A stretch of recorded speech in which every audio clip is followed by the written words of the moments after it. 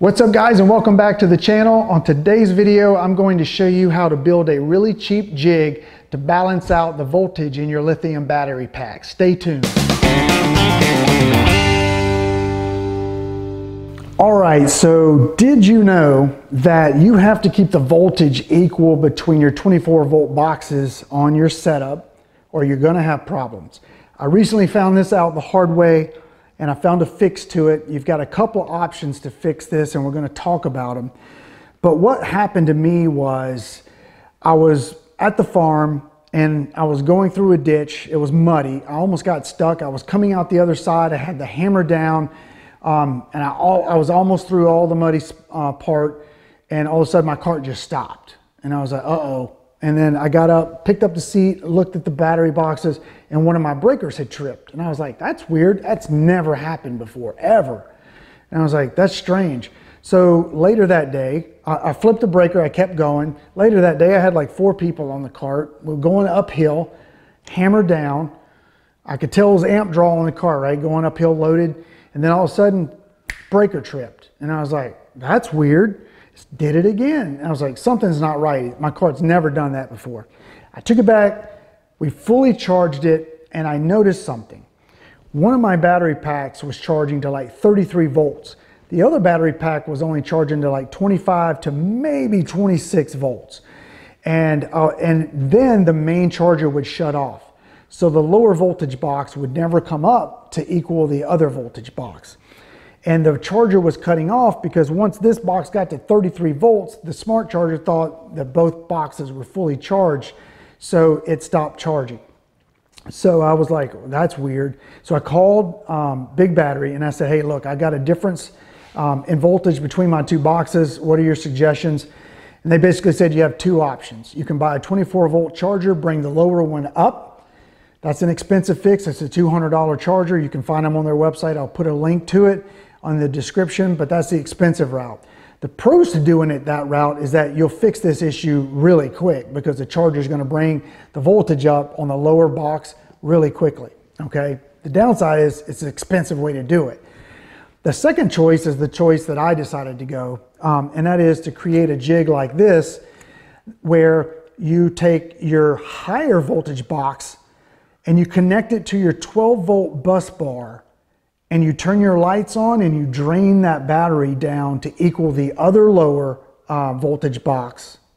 And then you charge your you plug your main charger back into your pack, both packs, and bring both batteries up equal to fully charged. That's the easiest way to do it.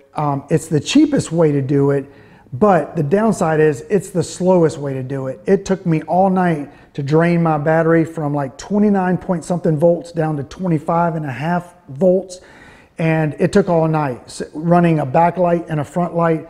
So it's just a slower process. But you shouldn't have to do this very often. So shouldn't be a problem doing it this way. So anyway, let's go to the shop bench. I'm going to show you a few tips and tricks to build this and things you might need to make it just a little bit easier. All right, so this is a really simple build. I'm not going to spend a whole lot of time going through each and every little connection. I'm just going to show you basically what it takes to build this, show you a couple of tips and tricks and a couple of tools that may make this go really quickly for you. So basically, guys, what it is I started with a quick connect plug that you're going to need to get, say, off of Amazon. You're going to need to get the lugs that have basically that fit the size wire that you're going to be working with, and there should be several options for that. I use 6 gauge wire because I had some spare laying around. Then you're going to need to connect the big wire to the smaller wire on your 12 gauge regulator. And I just used some copper collars to connect the bare wire together, and then I just put heat shrink over it. Worked out perfect. And then you're just going to need to connect.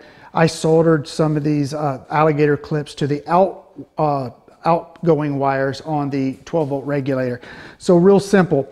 But I'm going to show you a little bit about this quick connect plug that may make it easier if you're unfamiliar or you've never built one yourself. There's a couple of little tips and tricks that will help you understand how they work. So let me show you. When you order one of these, say off of Amazon, you're going to get 2 of the lugs with it, right? So you've ordered the lug that fits your wire that you're going to be working with. And the way these work is they have a little lip on the end of the lug. This is the part that slides into the plug. And that little lip, right, is going to catch on this little flat piece of metal that's inside of the plug.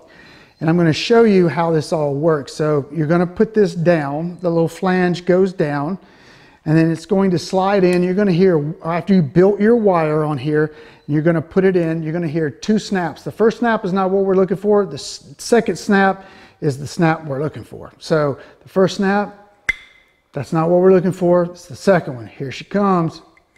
That's it right there. So once you hear that snap, it's snapped over the metal and it's not coming out. You can plug it, unplug it on your box and it's not coming out. So she is in there, but how do you get it out if you want to get it out? Because it's hard to get out. So, whoops, sorry, my dog just hit something over there. So anyway, what you got to do is take a screwdriver and then you're going to press on either side of the contact. You can see a little bit of the flat flange in there. You're going to put your screwdriver on the flat flange and press it down, and it releases it from the lip of the lug, and then the lug will slide out. There it goes. So it's that easy. Just release it, it'll slide out. It's that easy. So there you go, guys. A simple jig to fix unequal voltage across your dual lithium battery packs. Easy to do, cheap to build. I'll put all the links to the stuff I use in the description below just because it makes it organized and easy for you guys to find it. So if you have any questions, my email will be in the description below as well. Feel free to reach out to me, and if I can help in any way, I definitely will. And leave me a thumbs up if you liked the video. Leave me a thumbs down if you didn't, and tell me why you didn't like it or what I could have done better. I appreciate the feedback, and if you need anything, let me know. God bless, and until next time, you guys stay safe out there.